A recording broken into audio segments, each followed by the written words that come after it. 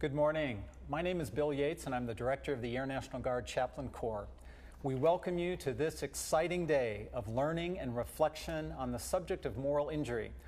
Our guest today is Dr. Ed Tick, a prolific author and recognized expert in the area of PTSD and moral injury. Dr. Tick, we're thrilled to have you with us today. Thank you so much, Chaplain Yates. I'm honored to be with you and to serve those who serve us. Thank you.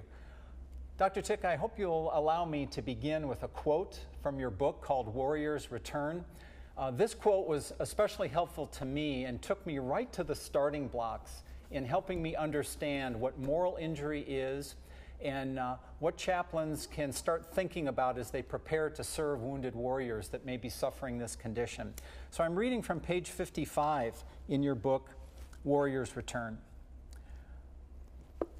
A war veteran's psychology and spirituality is not a distorted or disordered version of civilian identity. It is a new identity itself. Dr. Tick, by saying that, your insight resonates with the work that we do as chaplains. It reminds us that there's more to PTSD than just perhaps the physical wounding of the body, but there can be some deep-seated issues related to identity. And that can affect an individual's sense of meaning and purpose. And chaplains who provide spiritual care address those kinds of dynamics. So we're looking forward to learning from you today and finding ways that we can be better as chaplains to serve our veterans who've struggled with trauma and with moral injury.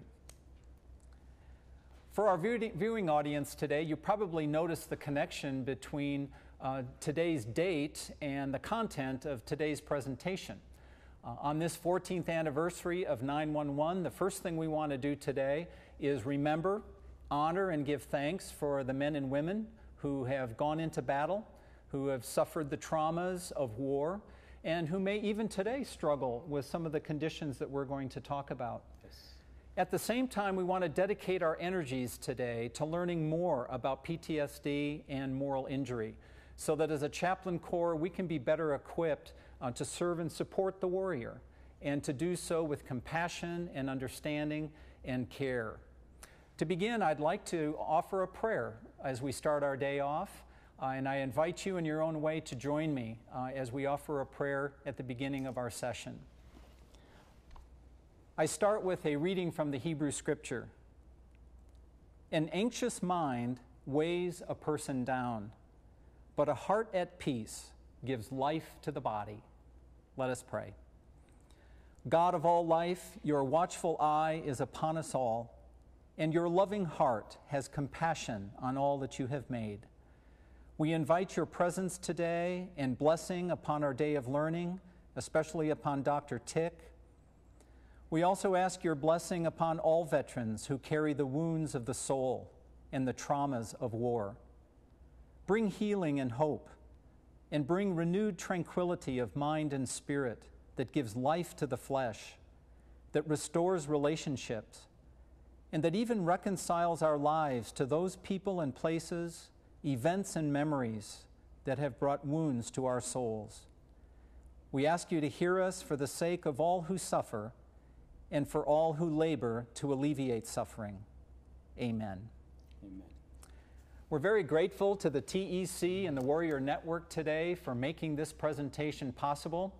We're also grateful for all of you who have already acknowledged your participation in today's broadcast by sending an email.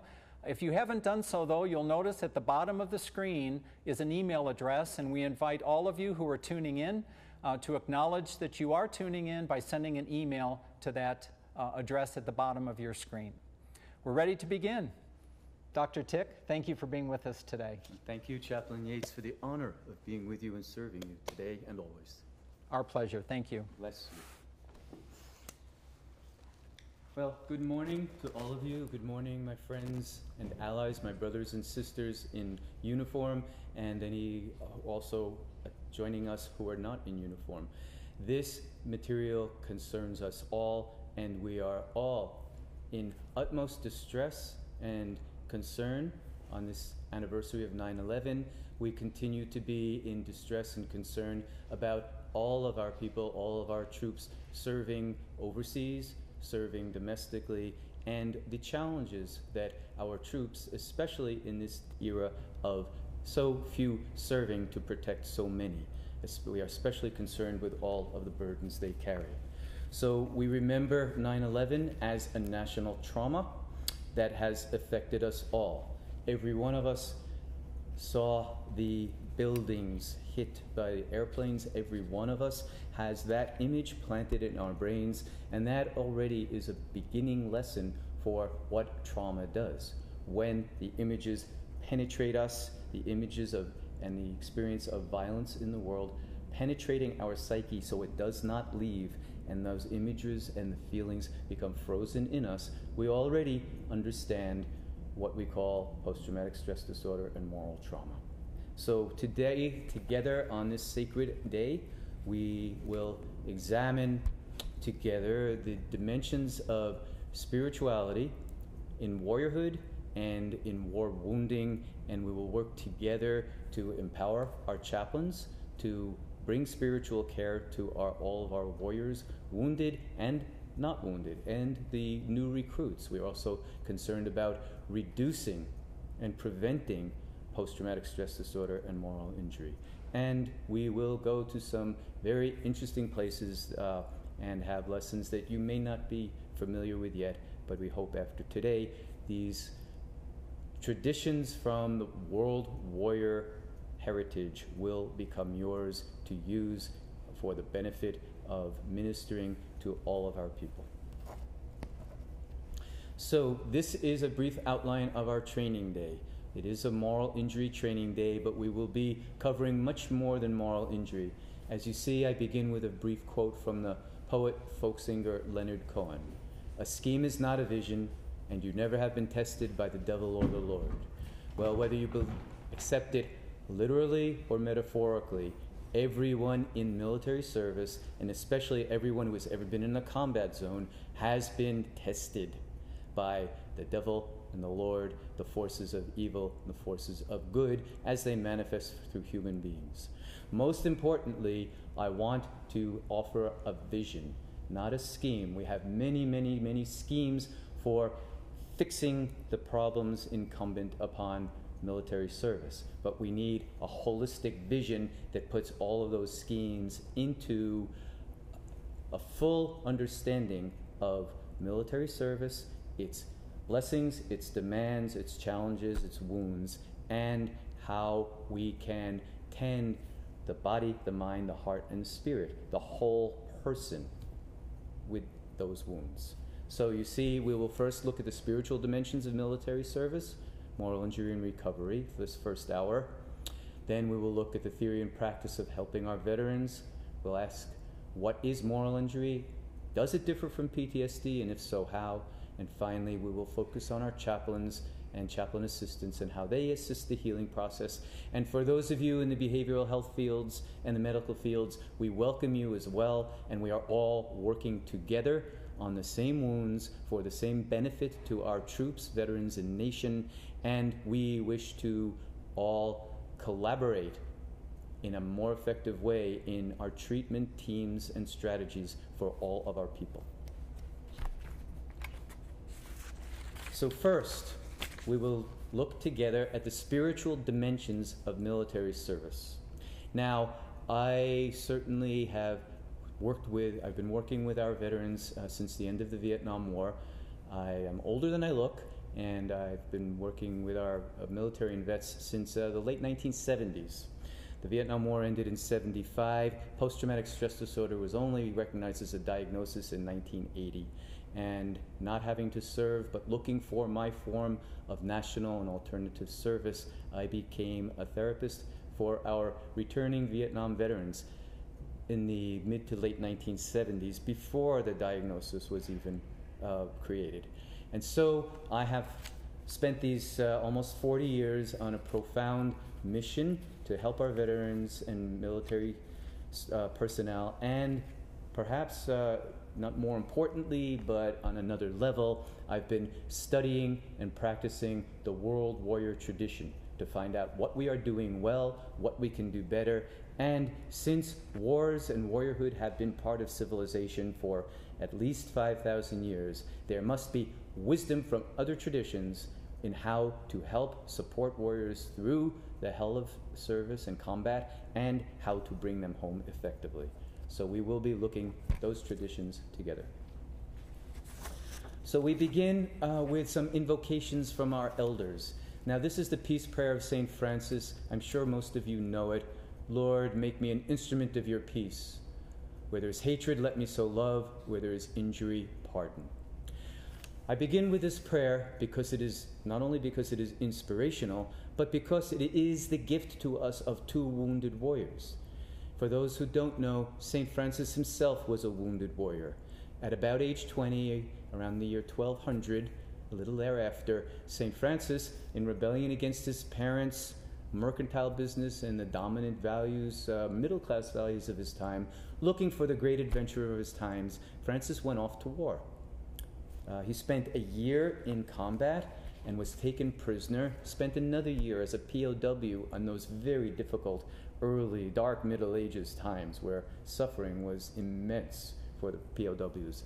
It always is, but especially under those conditions. Well, Francis came home after 2 years, and no surprise, he did not fit in.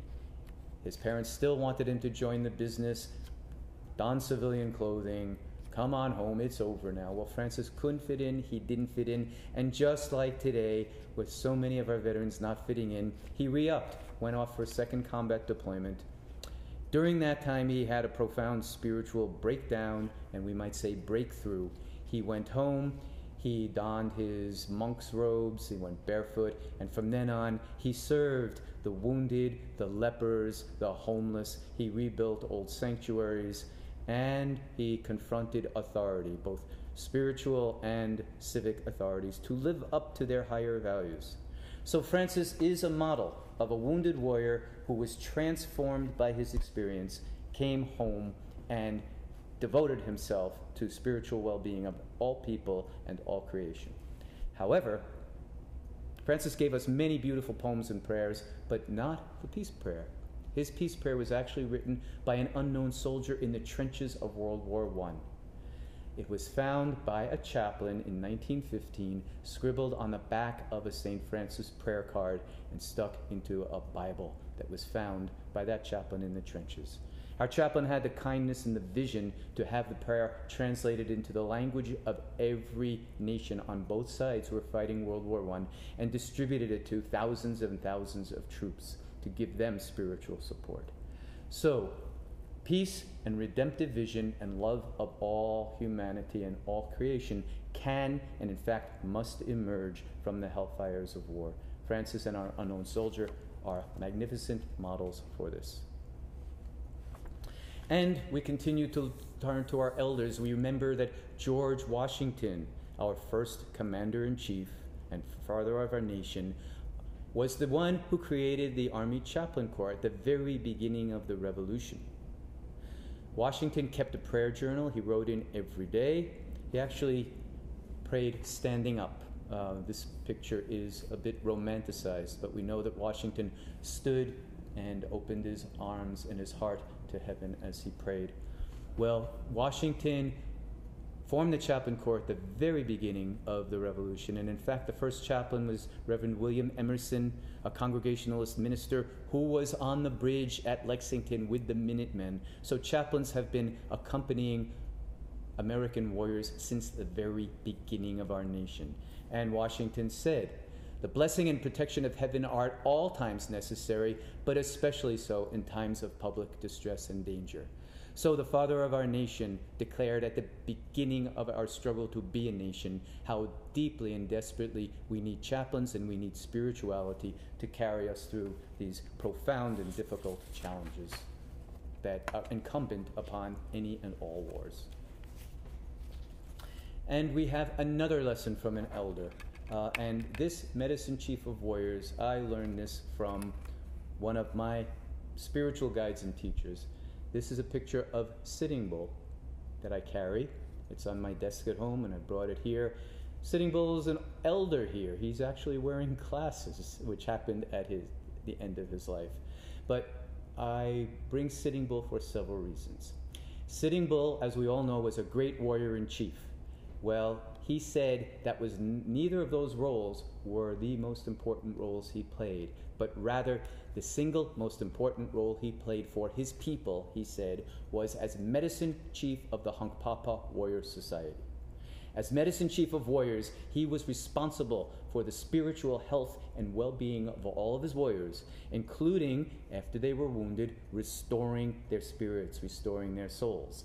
In the Lakota language, what we call PTSD is called Nahinapeapi, which means the spirits left him. The spirits left him.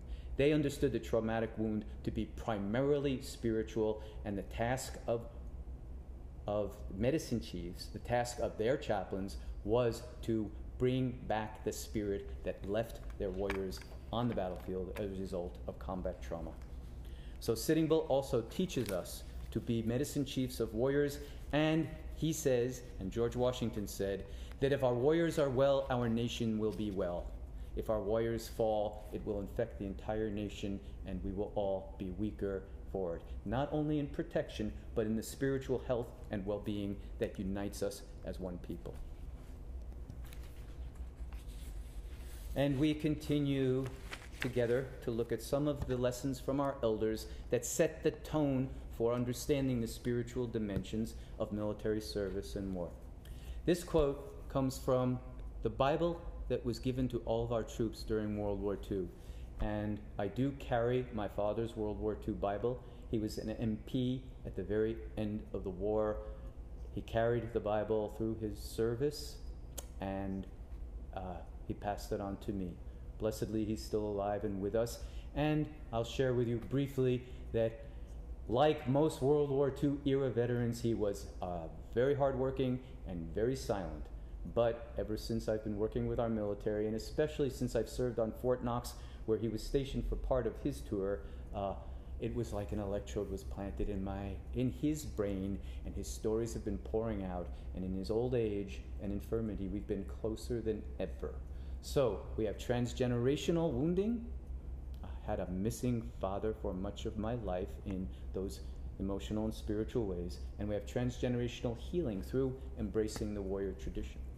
Well, at the very end of the Bible, after the sacred text, Chaplain Arnold, who was Army Chief of Chaplains during World War II, made this statement: "A soldier who knows the Word of God and honestly tries to observe His laws is a man of power and influence among his fellows. He exalts his military service to the high level of religious faith, courage, and loyalty." A very important statement that we will return to in a few moments. How do we exalt our service today? And to another one of our elders, and especially for our Air Force, General Moseley was Chief of Staff of the Air Force recently, and you probably all know that he wrote the Airman's Creed, and it was introduced into the Air Force in 2007, and you all know it, you all carry it. Most of you, not all of you, recite it, and we can talk about that later. However, the importance of a warrior's creed cannot be underestimated, and every warrior tradition in the world knows had a creed, even those warriors that we may not respect or honor, like Nazi SS had their creed, the Taliban have their creed, and the creed is meant to guide the warrior with a foundational ethos so that he or she will have the strength to pass through service and, as General Moseley said, will not fail.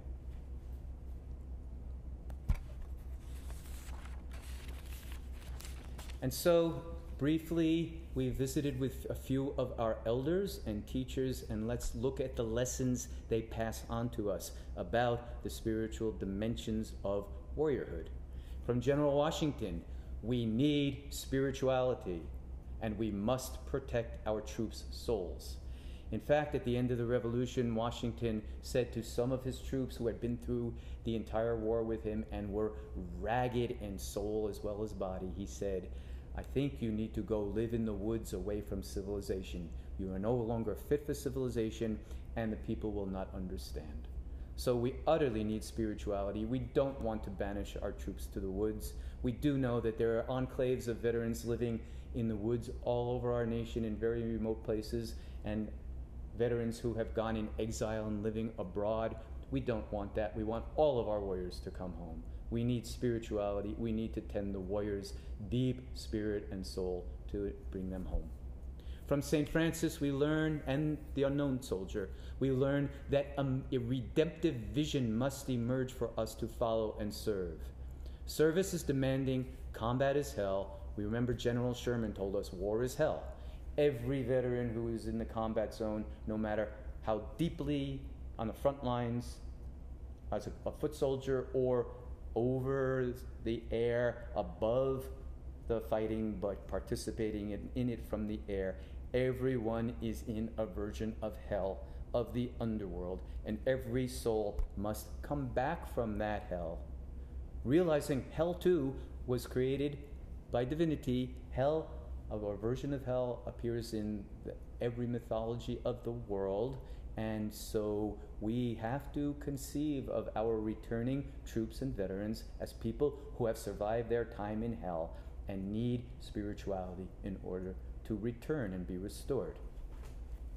From Sitting Bull, we understand we need priests of warriors, and he invites us to be the medicine chief of warriors. We might say Sitting Bull was the chief chaplain of the Hunkpapa warriors, if we translate our terminology into theirs.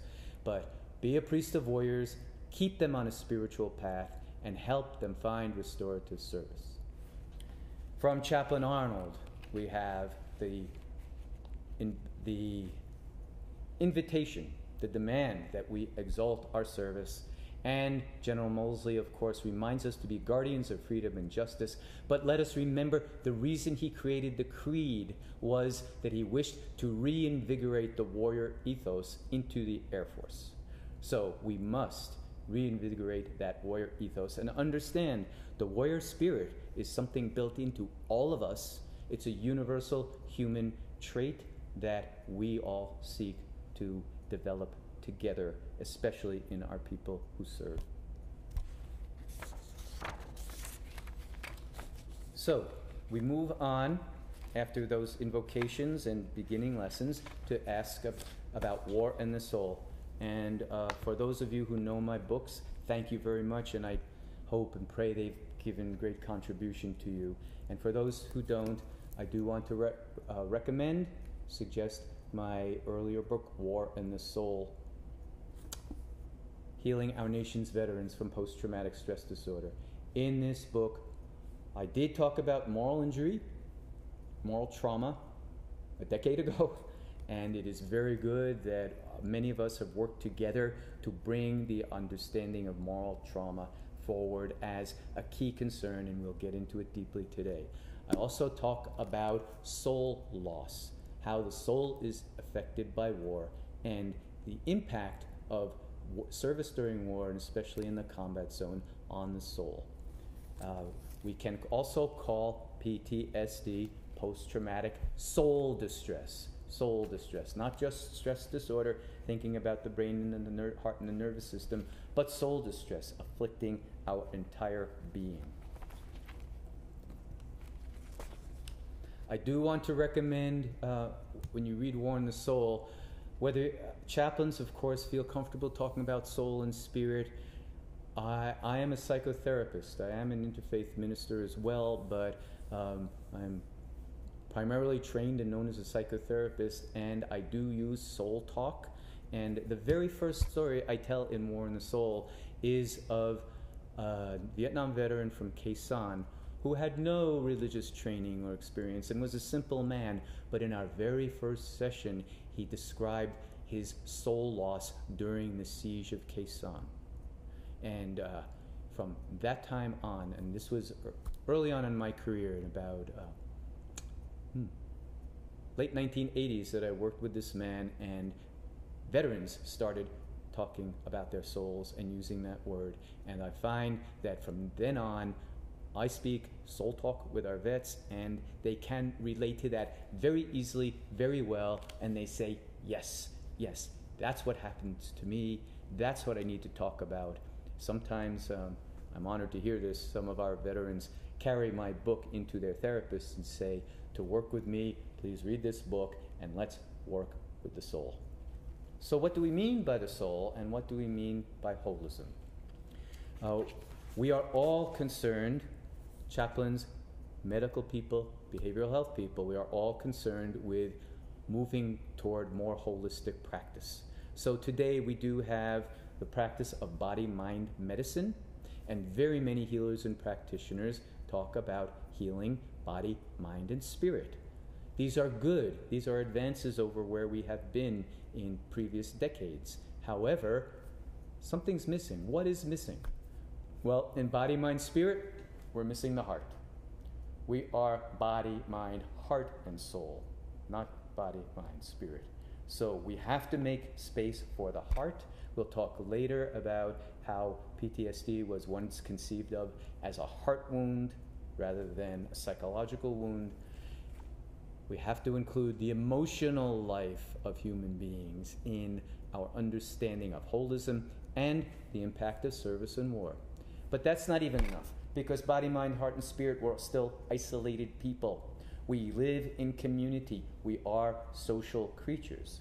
So it's body, mind, heart, and soul in community. And we have to look at the way our community responds to our troops, and the way our community sends our troops or doesn't, and the way our communities take responsibility for welcoming home and reintegrating our troops. We'll talk about this later as well. But so many of our troops say, my trauma didn't happen in the combat zone. My trauma happened upon homecoming by the way I was treated or mistreated or neglectfully treated by the care providers and by the community and by the nation.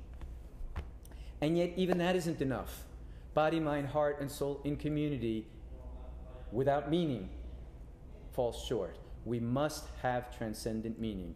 Everyone is looking for a purpose-driven life. Many people suffer because they don't feel that way about their lives.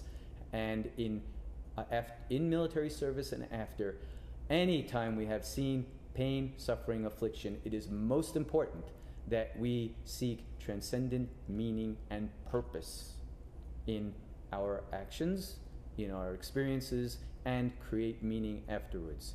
We know that so many of our troops in Vietnam and also tragically in Iraq and Afghanistan, so many of our troops use the adage, "It don't mean nothing." Well, that's heartbreaking, that's soul wounding. It must mean something when we are willing to risk our lives, when we sacrifice our lives, when our comrades sacrifice our lives, when we are exposed to and participate in so much death and destruction. It has to have transcendent meaning. And if we don't experience the meaning during service, then we have to restore meaning afterwards. So we are especially concerned with our Air Force, and I thank and bless all of you Air Force chaplains and personnel for your work, for your service, and for using me and honoring me to help serve you. We're looking at the warrior. Now, I want us to know there are many, many images of the warrior throughout history that we can look at. Every image of the warrior, including our modern American images, is a localized and temporal expression of the warrior archetype. Warrior is one of our foundational archetypes. It's built into us. It's built into our psyches. We have world history of images, of stories, of patterns that occur again and again with warriors and through warriorhood. And the depth psychologists, the Jungians and Neo-Jungians, do declare that warriorhood is built into everyone's psyche, men and women, and must unfold. So we all have an inner warrior to develop, and military service throughout the ages has been used to develop that inner warrior archetype, to bring strength, courage, resilience, devotion, sacrifice for the greater good, protection and preservation of what is most sacred to the people. Strategy, force as necessary, not abusive force, but strength to guard our borders and protect our people and serve our people through the life cycle. I chose this picture for our warrior archetype for all of you in the Air Force whom we serve and honor today. This is a rendition of the Greek hero Perseus riding the winged stallion Pegasus. So please know that even long before airplanes were invented, long before we had a modern Air Force, there were sky warriors. And we can look back in mythology for them as role models, and we can read their stories to understand the warrior's journey. So Perseus on Pegasus was a sky warrior. He might have been called the Air Force of ancient Greek mythology. So please know the warrior is universal. It has a unique spirituality, and we will move forward to explore that. Now, to chaplains especially, I know you are profoundly well-trained and prepared in your denomination of origin to be magnificent, loving, tending ministers. And I also know that for all of our branches, chaplain training is deep and wide and profound and gives all of the, not just the rules and regs, but the inspiration and the spirituality behind chaplaincy. Well, chaplain training is necessary.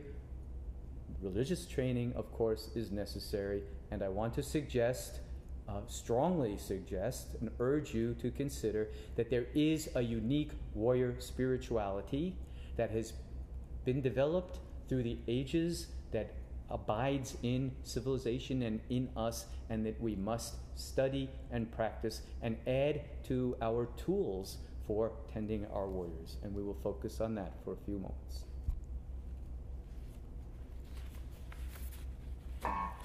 So, warrior spirituality and warriorhood. As we say, warriorhood is a lifelong identity.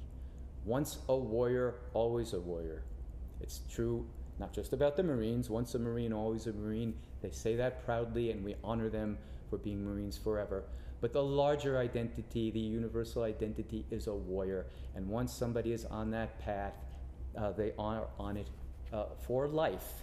And we do make a terrible mistake in our society by not continuing to nurture the lifelong warrior identity, but rather expect our troops, after they become veterans, to fit in as civilians again and narrow down their experience and their focus into a civilian identity.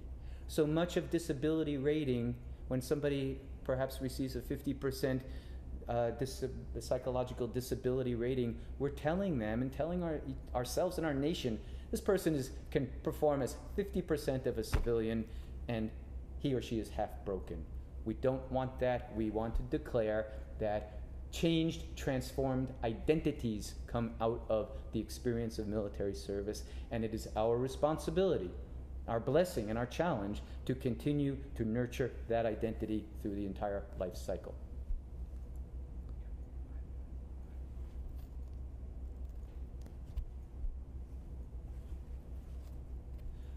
So we are looking again with the warrior spirituality. Let us look for a few minutes at how war is a sacred arena. We have a picture of the Apache war chief Geronimo here, who said, "From the moment the command for war is given, everything assumes a religious guise. Everything. We suffer in our country because only a few of us are at war, and 99.5% of the country is not at war, acts as if life goes on as usual. Unfortunately, in our elections, past and present, we hardly even discuss the wars. But a few of us are at war all the time." Now, in the Apache world and in traditional worlds, what Geronimo said was true. We are in a sacred arena. The Apaches had a separate language that they used, that everybody spoke when they were at war. The language was a sacred language only reserved for times of war, so that everybody was constantly reminded, we are challenged, we must be united in this, and we are in sacred space. The giving and taking of life, the demands of warrior service, is inherently sacred. And let us look at the ways it is.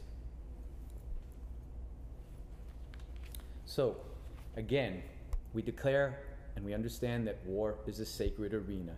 And here are some of the ways that we understand it to be sacred. In wartime, everything is ultimate. Every step you take can be your last. Every meal could be the last. We are fighting for our lives, for the lives of our comrades. Every second is eternal and is of the utmost intensity. The World War II correspondent Ernie Pyle said, "War makes strange giant creatures out of us little routine men who inhabit the planet." So we are made giant. We are filled with universal and cosmic forces. We see the birth and the death of worlds. We see divine energy of creation in the powers that we unleash. Everything is ultimate. And war and becoming a warrior and going through the combat zone is a death rebirth initiation. It has always been thought and said that war brings forth the man. And this is for better and for worse. The best of us, the best of humanity, the worst of humanity comes out in the war zone. And we are changed, and we do experience a psycho-spiritual death, and we must experience a rebirth. And in fact, becoming a warrior is meant to be an initiation and a rebirth into the new identity.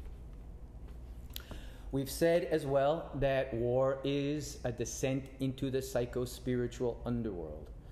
General Sherman not only said war is hell, he also said war is war.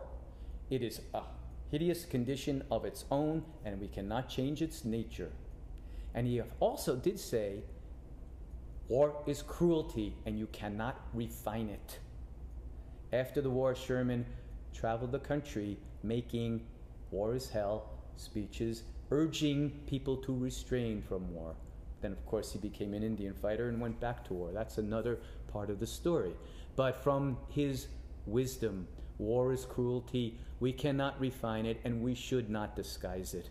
We must tell the truth to our people, to our troops, to ourselves about the profound death and destruction and cruelty that happens in war, and our challenge to recover and return from it. Another sacred dimension. Battle's essence is to kill or be killed. Homer said of the Trojan War 3,500 years ago, to meet destruction or to come through, these are the terms of war.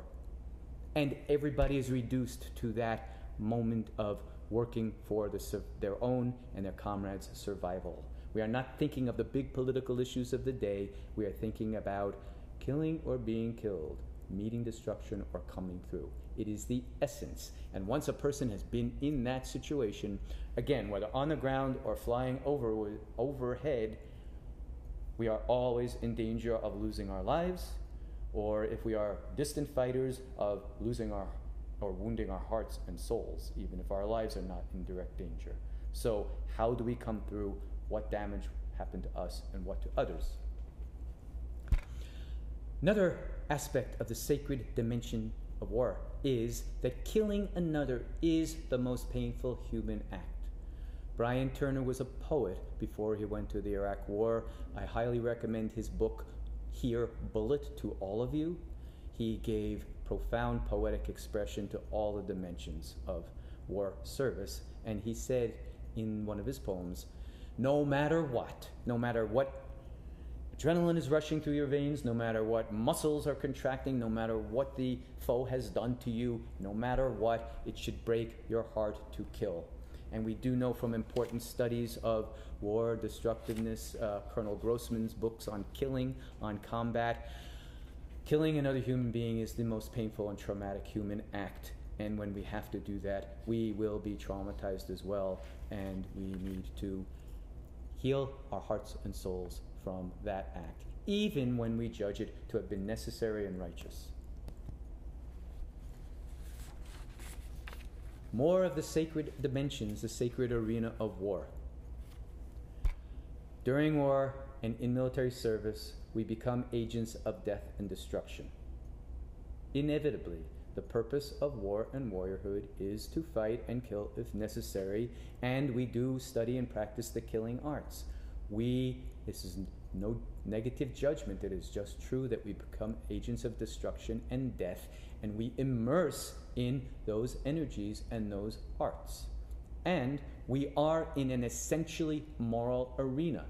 When we are dealing destruction and death to others, when they are dealing it to us. We are encountering the forces of good and evil as created by human beings.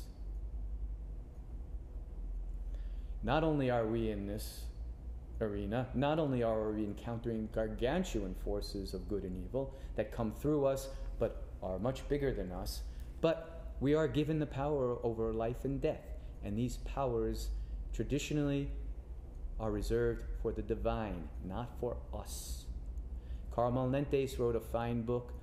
You may know his novel Matterhorn, about his Vietnam experience, and then following that he wrote What Is It Like to Go to War? I highly recommend that book as well. And in that book he said about himself as a combat Marine, about all of us, when we ask young warriors to take on God's role of taking life without adequate psychological and spiritual preparation, we are creating a recipe for post-traumatic stress disorder and moral breakdown. We do ask this of our warriors. We must give them profound psychological and spiritual preparation, not just in how to behave as warriors, how to practice the arts of warriorhood, the killing arts, but what does it do to us? How does it feel? How can we take care of ourselves before, during, and afterwards? What is our responsibility to the dead, to our own, and to the others?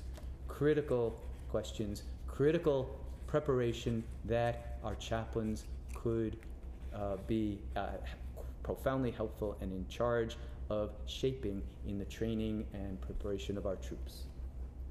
So ultimately, we must develop an enlarged spiritual vision, a vision that can carry the experience with meaning, and an identity that can carry the conditions. And I offer you a quote from a Russian Jewish battlefield medic and surgeon from World War I, Saul Chernikovsky. In one of his poems, he said, "In the fire that summons fire, offering misery and persecution, you, my God, were in them. Your glory overwhelmed me." Chernikovsky saw God in the light going out in the eyes of a dying soldier. He saw God's power in the bombs that fell around him as he operated in the trenches in his muddy hole of an operating room. He saw divine powers at work. He humbled himself before them and prayed as he operated. And he taught us all that the cosmic powers are unleashed during warfare, and we are their servants. We can be their victims. And they are going to reshape us forever with that exposure to the cosmos. And when we come home, we will be blasted open with vision. And we have to find ways to fit that vision into our lives, carry it through life, and fit it into our shared common world. So, understanding war as a sacred arena, let's reflect for a moment on some of the dimensions of warrior spirituality. Warrior spirituality is universal.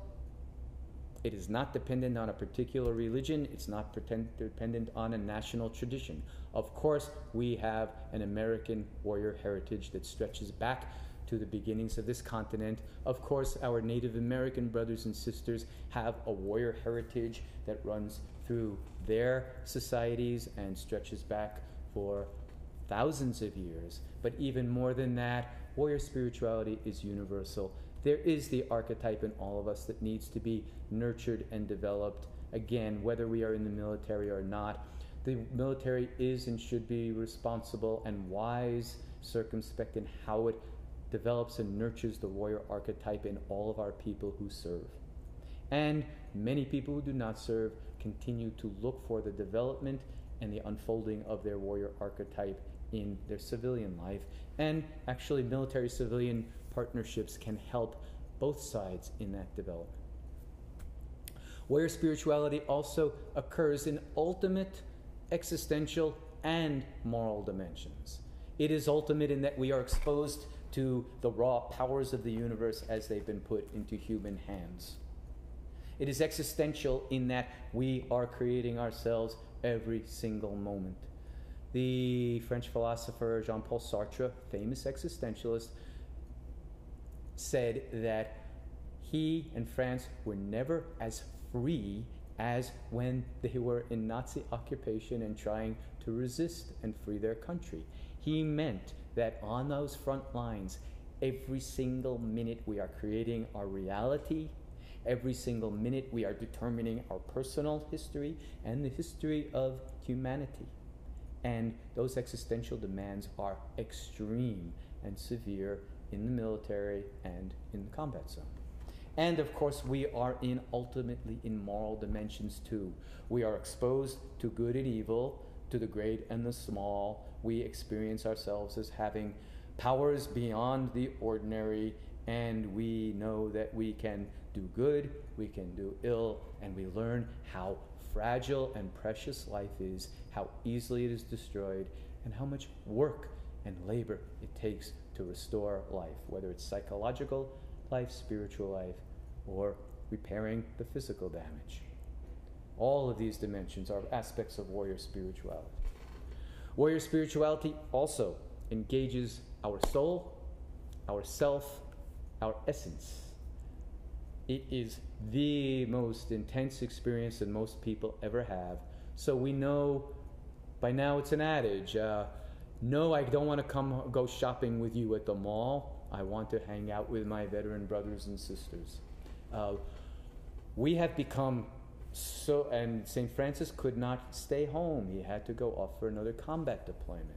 We seek to be in the zone, and we know what we call the adrenaline high remains. People are looking for energy, for intensity, for excitement, and hopefully to attach that to meaning and purpose, but they will seek that energy if they cannot find it in civilian life. So, warrior spirituality awakens and energizes the warrior archetype, and we must find ways after service, both within the military and in our veteran status, to keep that warrior archetype energized and strong. Many of our veterans find meaningful forms of ongoing service, but we also know many have troubles, get into trouble because the warrior archetype does not know what to do or how to address itself. And so we have so many of the social problems that come upon veterans, in part because there's a lost warrior in them and they don't know what to attach it to. And so high-speed driving, bar fights, use of drugs and alcohol, criminal behavior, all kinds of negative social conditions result from the warrior archetype having been awakened and then being told to just go home, mow your lawn, go shopping, and be content. Not possible. We have to find higher meaning and purpose and keep that lifelong warriorhood going through the life cycle. And as we've said, war is inherently moral and spiritual, and it is all-inclusive. So we are not talking about a particular religious tradition, though many traditions have specific lessons about warriorhood, and we will look at some of those as we go through today. But rather, we are, regardless of one's belief in divinity or particular religious alignment, we are an inherently moral and spiritual and an all-inclusive realm with warrior spirituality. And therefore, it does represent the integration of psychology, spirituality, and community. We need psychology to understand how we've been taken apart and help us put ourselves back together. We need spirituality to energize and direct us to make sense of that sacred arena of heaven and hell that we've passed through, and to deal with difficult issues of shame and guilt and other matters that psychology tends to have light fingers regarding exploring and touching, and it plunges us properly into our relations with the community, those who haven't served, and even those with whom we have fought.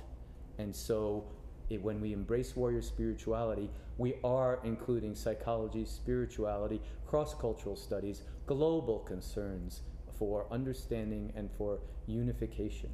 And so working with our warriors, we need all of the disciplines to be in partnership, working together for the warrior's body, mind, heart, and soul, and helping awaken the communities and reintegrate communities and warriors, not make warriors civilians again, but rather help them have an ongoing warrior identity recognized, supported, and tended by the community. All of our disciplines come together in partnership to address warrior spirituality and to help bring our warriors home through integration, respect, teamwork between all of the disciplines.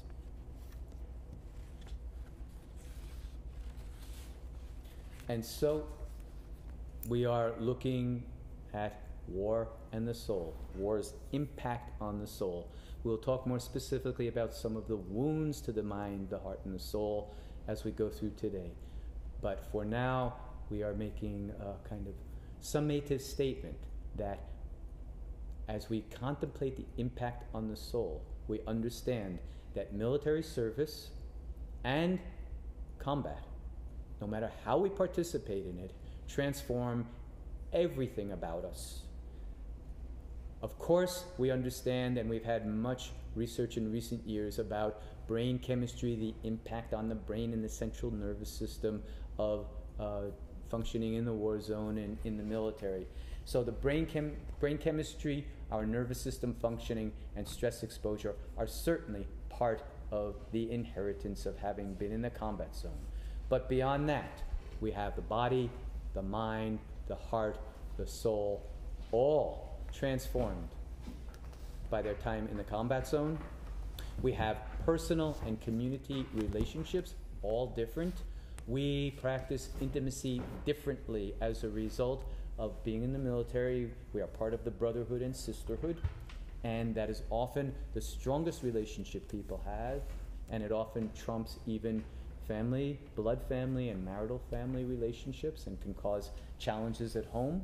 So we have to see how personal relationships are changed, and also community relationships. We have a terrible, terrible, tragic alienation between warriors and civilians in our society, and we are all challenged to overcome that alienation and create new and lasting partnerships between warriors and civilians. The warriors served and protected us. Civilians are responsible to tend and protect the warriors upon homecoming. We'll look at that more closely later on as well, but we can translate PTSD not only as soul distress, but also post-traumatic social disorder. The break between our warrior and civilian populations is a social disorder, and we will talk about how to address that later on. Our philosophy and our moral structures change as a result of service and combat as well. We have to consider how our philosophy, our guiding philosophy of life, and how our morality has changed, and we need support to examine that and to, as one chaplain said, to renegotiate our covenant with the divine once we have been in the combat zone and participated in the massive transformations and changes through death and destruction, and also through brother and sisterhood that happen there.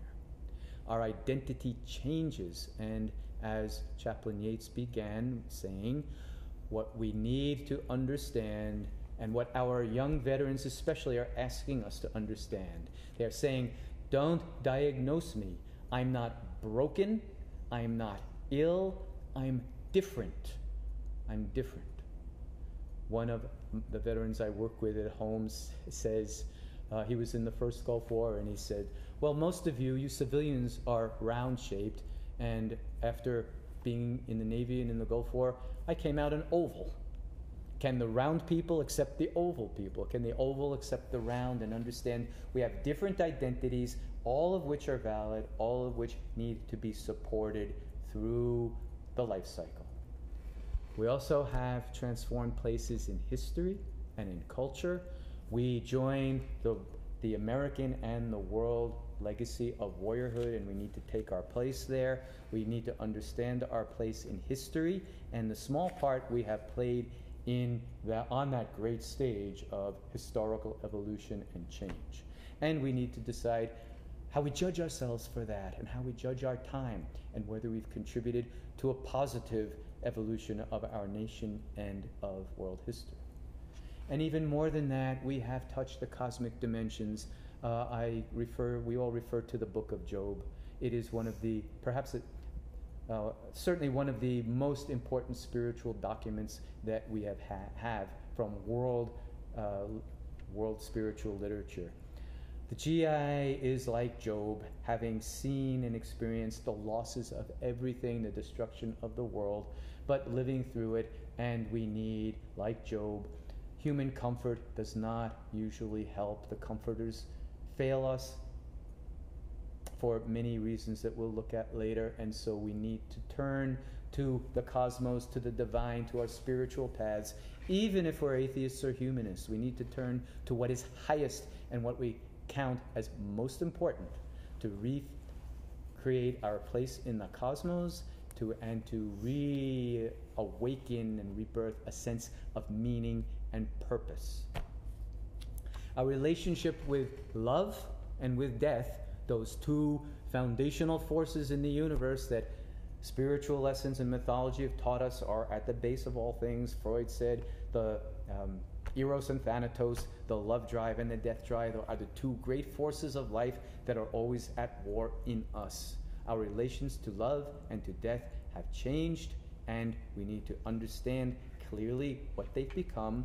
We need to see how they've changed us and how we love, and even how we make love, because that changes as well. And we need to embrace and grow these changes and facilitate positive changes and growth-producing changes in all of these arenas. And finally, our relations to the divine as well. We all have heard the adage, there are no atheists in the foxhole. Well, I honor some World War II veterans who confronted me when I quoted that in a workshop I led for them. 3 World War II veterans present were concentration camp liberators. And they made fun in a loving way of my youth and my naivete. And they said, yeah, Dr. Tick, well, for we who have viewed human evil in the concentration camps and seen what evil does, sometimes the foxhole creates atheists. And for these 3 men, that's what happened. They lost all their faith in World War II and witnessing the concentration camps. This is just one example of how our relationships to the divine can change and do change. And again, I quote again one of our chaplains, we must help our troops renegotiate their covenant with the divine as a result of passing through military service and the combat zone. And we affirm together that all of our transformational efforts must address all of these. Some of our medical professionals address some of these dimensions. Our psychological health, mental health professionals address some. Our chaplains, as we see, are inherently prepared and trained and sensitive to the religious and spiritual dimensions, and you are quite capable and gifted in addressing these dimensions and bringing these kinds of therapeutic and healing conversations to our troops and veterans and into our treatment teams along with our other practitioners. So we do care for our troops on every level, body, mind, heart, soul, with transcendent meaning and in community. We can do this, we can make this happen, and you are all profoundly prepared and gifted to do so. So, thank you very much, and this concludes my first hour of presenting, but many of you have sent in questions for us to discuss, and so after each of my presentations, we will have a panel discussion, and I'm honored to be accompanied by our Air Force chaplains who have created and are hosting this event and gifting it to all of you so we can all serve better. So welcome, chaplains, and thank you very much, and let's go to our panel. All right, thank you again, Dr. Tick. You are a deep well, and your insights are a blessing to us as you help us understand not only warrior spirituality, but the impact of war on the human soul. So we're so grateful that you've done this research, and we're now the beneficiaries of the hard labor that you've given to this subject. Thank you. I want to introduce to you Chief Master Sergeant Kathy Utrecht. She is our Chaplain Assistant Career Field Functional Manager for the Air National Guard Chaplain Corps. Chief Utrecht? Well, thank you, sir. It's my honor to be here with Dr. Tick today and have the opportunity to ask a few questions of him. So thank you. And that's what we're doing now. This is our first panel in which we've solicited questions from the field, and Dr. Tick has been gracious to give us answer to many of the questions that you may have as you view the presentations today. So let's get started, and I'm going to ask the first question, Dr. Tick. We have seen data on the estimated number of combat vets suffering PTSD and traumatic brain injury. Is there similar research on the number of veterans suffering moral injury?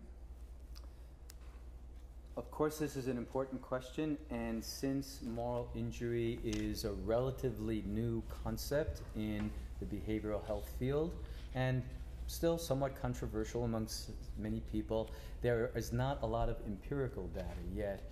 There are some studies that have translated moral injury into psychological research terminology, but it's still very new, and we don't have statistics and numbers. So rather, we have to talk from experience and what we call anecdotal. Now, first we should be aware, and probably we all are, of the extent of post-traumatic stress disorder. The most accurate numbers we have today seem to indicate that about 20% of active duty forces from all branches and 40% of reservists and guard members, from all branches, suffer post-traumatic stress disorder. Medical research has said now that nearly 100%, at least of the troops on the ground, will have some degree of TBI because of the degree to which explosives from both sides have become the normative weapon. So the numbers for PTSD and TBI are astronomical, and let us also remember that the data is always lower than the actual figures. Okay, so this being said, moral injury is of a different dimension. We are saying it is of the mind, the heart, the soul, and we don't have instruments that measure the human heart and the human soul. And we should affirm that there are some things that are beyond statistics. And we do work together, chaplains and psychologists and medical doctors, to tend the human spirit as well as the human heart. And we should not assume that if we can't measure everything, that it's not there, but rather listen to our veterans' testimony. In the mental health field and psychological research, we used to have the time-honored practice of case study, the case study method. We can look at one human being, see that human being's psychological and spiritual history, and generalize from that to all of us. Unfortunately, in our modern era, the case study method has been considered less important, and when one presents a case study, another mental health professional may say, well, that's just anecdotal, rather than that is a profound and deep human story that we can all learn from. So I'm also calling for a return of the case study method, looking closely at our individuals. And as a therapist for these 40 years, of course, that's what I do. And we do need to restore the non-empirical as valid as well. So when we listen to the testimony of our veterans and our troops, and when we listen to the world history of testimony, we hear that moral injury is always present, that we cannot participate in the dealing of destruction and death without moral consequences. And in my 40 years of work with our troops and veterans, I've been struggling with this ever since we planned this event. I've been trying to think of a case that I worked with where someone suffered PTSD and said, but I do not have moral injury, it's just my breakdown from stress. Now, many troops can come out of the combat zone having expected to be a warrior and saying, this is what warriors do, and I didn't experience moral injury because I was in a fair fight with an armed foe. So the moral injury doesn't necessarily happen overseas or in the combat zone, but these same troops report My injury became at home. My injury was on homecoming from neglect or betrayal or inability to get services upon homecoming. And the moral injury was that my country that I loved and served and was willing to give my life for did not return that kind of tending to me. So I would say that moral injury, the moral dimension is universal in warrior spirituality, and we always have to look for moral injury as at the core of the post-traumatic stress disorder wound. Thank you so much. This is the second question that comes from the field. Some people refer to World War II as a good or moral war and describe the Iraqi war as a bad or immoral war. The purpose of this question is not to debate these two wars, but rather to ask about the occurrence of moral injury in warriors, whether it results from so-called good, moral, or bad, immoral wars. Now, this is a very important question, and we do tend to believe that if it was a good war, that people will come out more clean. So I continue to work with World War II veterans. Now they're, I don't know if any are left in their 80s. They're in their late 80s, their 90s, and these World War II veterans continue to squeeze out their stories of moral injury at the end of life. The closer they get to the end, the more they are concerned about their eternal life if they're religious or what the fate of their soul. And many say they want to make peace with their Maker before they die. So I've sat with World War II veterans in their 80s and 90s who are confessing moral injuries for the first time. And one, since we are working together in the Air Force, I'll briefly mention the story of a man who only asked for help in his late 80s, so 70 years after his service. He shared that he was a World War II bombardier at age 18. And he shared how he vomited his guts out the first time he had to open his bomb bay doors, and he knew he was killing civilians down in the European cities as well as enemy combatants. And he said, I have felt like a mass murderer my whole life. Everybody reassured me it was the good war, and I had to do it, and it was necessary. And even if I accept that and believe that, I still did it. I was the murderer. And he had been unable to forgive himself. He wanted to make peace with it before he met his Maker. So it is so that moral injury is inevitable in all wars. I lead healing journeys to Vietnam every year. The Vietnamese do not have post-traumatic stress disorder. We'll talk about that later, but they really don't. However, they do testify, in the words of one Viet Cong veteran that we meet with, war makes everyone crazy. But they committed atrocities as well. They suffered moral injury even if they didn't suffer post-traumatic stress disorder. As St. Augustine reminded us, to kill another human being, we must harm ourselves. The sword passes through us to pass into another. So PTSD can be mitigated by truly righteous and purely defensive wars. And some traditions teach us, as in Vietnam, one reason they don't have PTSD is because they were only defending their country. They weren't aggressors, even though they could be vicious and commit atrocities. And among the Navajo people, they had defender warriors and aggressor warriors. And the defenders who stayed home near the villages did not develop the traumatic wound. Only the aggressors who went out to attack other villages and steal their horses and children developed the wound. So moral injury goes with war inevitably, but it can and will be mitigated by being purely defensive, purely righteous, and profoundly careful about how we use force. Chief? Yes, sir.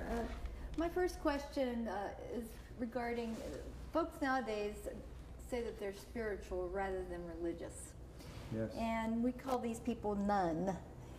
Not N-U-N. No, N-O-N-E. And so my question is for chaplains and chaplain assistants out there who may feel leery of or are having a difficult time helping those folks that are out in the field that might be leery of organized religion. and they desire that spiritual dimension. How would you recommend that our chaplains and chaplain assistants help these folks?